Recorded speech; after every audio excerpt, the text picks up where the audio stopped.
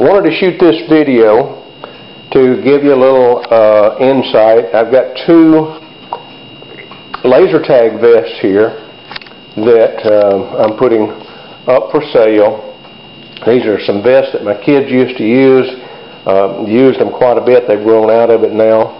But in each one of these the vest, it has two sides to it, a left and a right side. And on the back side of those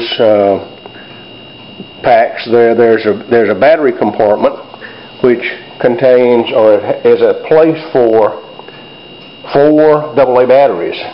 Now, I've taken all the batteries out, checked everything out, and on this particular unit right here, I just wanted to show you this. The battery compartment shows some corrosion in there. The battery's leaked. It's not bad corrosion. In some of my experience with things such as this, usually that cleans up pretty well and should work fine. So, but I understand I'm selling these as is when you're doing the bidding on here, but I fully expect them to work. But these units are going up for sale to the highest bidder, and I hope you get some enjoyment out of this.